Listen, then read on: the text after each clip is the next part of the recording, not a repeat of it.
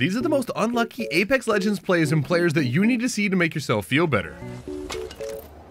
If you're on the edge of the map and you play in a Horizon uplift, you're asking for something to happen. You did. You did.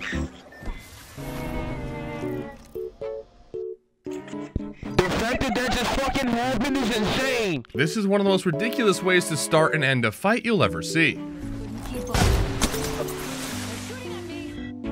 Given how broken Apex is even 3 years later, you shouldn't be landing on the edge of the map. I hate this fucking game. What the fuck?